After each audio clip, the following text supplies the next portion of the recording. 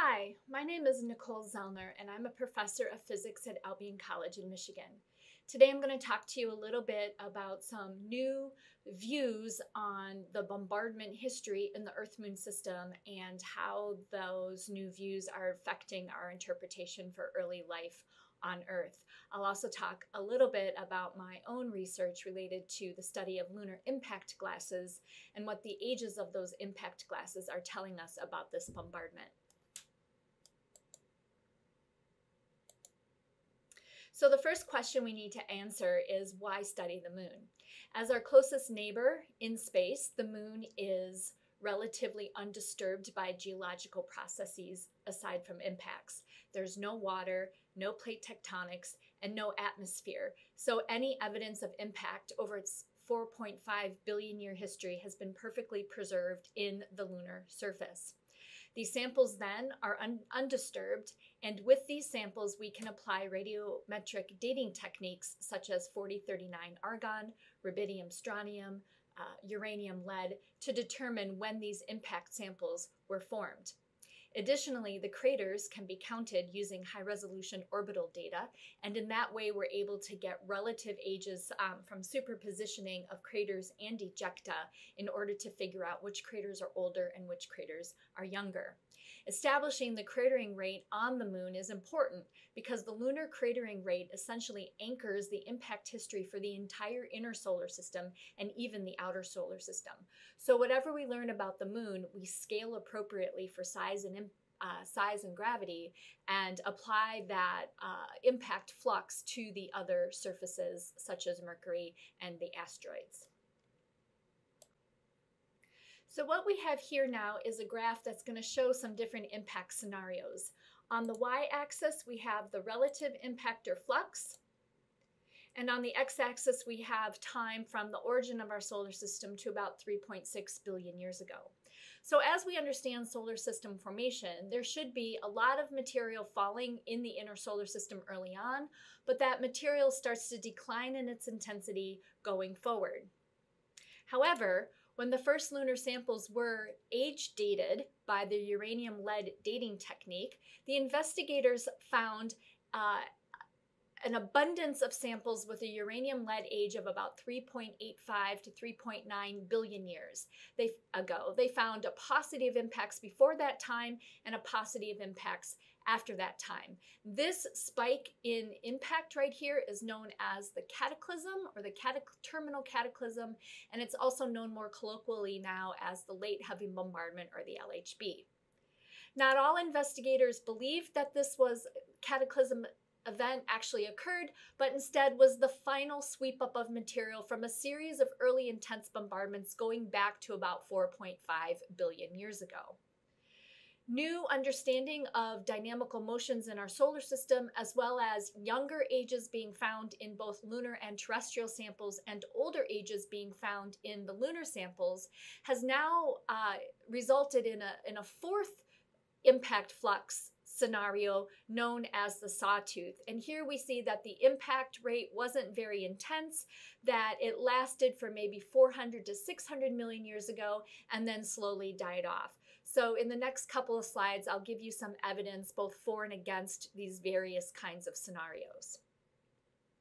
Understanding this impact flux and really deciding which impact flux is valid is important because we start to see evidence for a cool early Earth in the form of terrestrial zircons around 4.3 billion years ago. There's evidence for water on Earth as well as continental masses at that time period.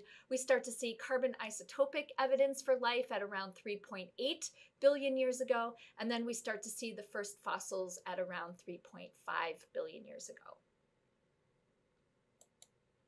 So understanding this impact flux is important, right? Because it allows us to constrain some of the terrestrial, geological, and biological evidence that we see in this very early time period. There are various ways to interpret this impact flux, and a lot of it has to do with samples. So investigators are looking at crystalline melts in the Apollo samples that the astronauts returned to Earth between 1969 and 1972. We're looking at melt clasts in lunar meteorites as well. There are, I believe, about 130 lunar meteorites that have been found on Earth. We're looking at both terrestrial and lunar zircons for heating episodes that maybe occurred around this time period or could tell us when those heating episodes occurred. And then my specialty are the lunar impact glasses. So these are microscopic pieces of glass that form when an impactor collides with the lunar surface and melts that regolith into droplets of glass. And these droplets contain a memory of the chemistry from where they were formed, and they also contain potassium, which decays into argon, so we can apply the 4039 argon technique to determine when they were formed. And then we can also look at orbital data and count craters so that we can see the superpositioning of those craters on top of each other, and also looking at the ejecta blankets of some of the larger basins and craters to see how those blankets can tell us relative ages, older or younger basins as well.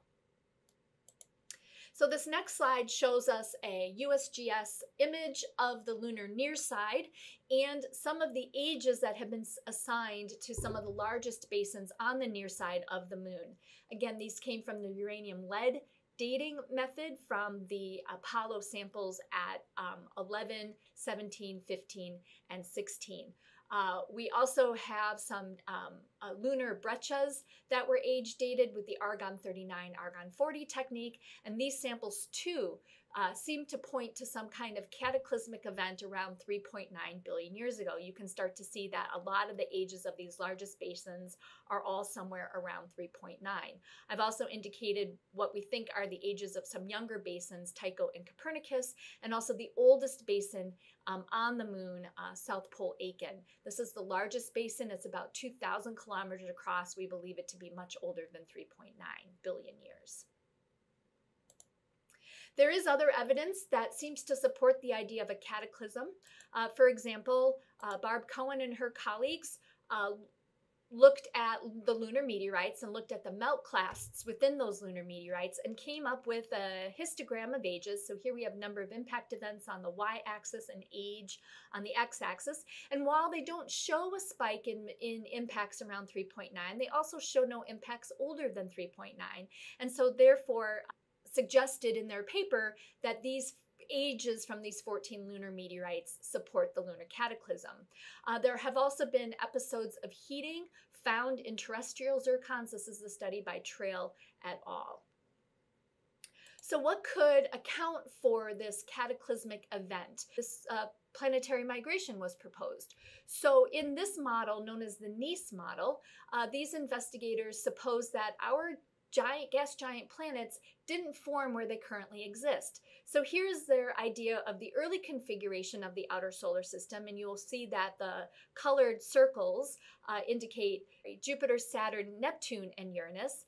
And then when Jupiter and Saturn reached their 2-to-1 resonance, they shook up the material in the Kuiper belt, and in that process changed the locations of Neptune and Uranus. So in the last slide here, we see our solar system, or the outer part of our solar system as we know it today: Jupiter, Saturn, Uranus, and Neptune, with the Kuiper belt depleted. All of that material fell into the inner solar system around 3.9 billion years ago. So this is what was proposed as the cause of the cataclysmic event that we saw in lunar samples.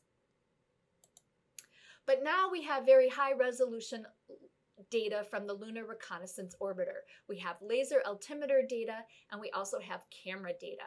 We also have new interpretations of the old Apollo samples. We have more data to support our observations, and we have improved analytical instruments. And so all of these new ideas come into play when thinking about the lunar impact flux.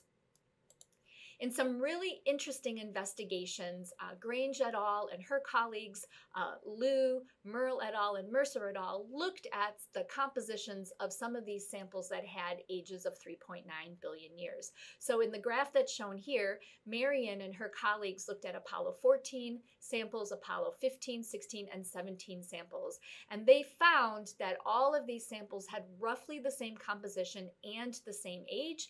And so they attribute then all of these samples actually coming from one event, Imbrium. So in the previous slide, Imbrium is this very large near-side basin here, 1,000 kilometers in diameter. And they proposed then, in support of some early investigations, for example by Larry Haskin, that Imbrium material contaminated the entire near side of the moon, including the collection areas of all of the Apollo landing sites. So what I've shown here now is the ages that we believe we can assign to these large basins compared to the ages that I showed you before on that USGS slide. So on the before table, we can see again all of these ages clustering around 3.9, but in the today slide, we see that there's much wider variation in what we think are the ages, basically because we were attributing all of those Imbrium samples to different impact basins when in fact they probably came from Imbrium in itself. More recently, the gravitometry data from the GRAIL satellite has identified over multiple new basins with diameters larger than 300 kilometers and have also assigned new diameters to some of the basins we already knew about. So what this tells us is that the moon was actually getting hit with very large objects, but the evidence of those impacts has eroded over time and is not visible in the images we had prior. So all of these data then are pointing to having to recalibrate the crater size, frequency distribution of some of the very oldest terrains on the lunar surface. And we also now have evidence for Archean impacts on Earth. So in particular, we're seeing impact spheral layers from very large impacts that are showing evidence of impacts on the Earth between 3.5 and 3.2 billion years ago, essentially creating a tail from ancient times to more middle ages of the moon. So this late heavy bombardment lasted longer than we thought it did.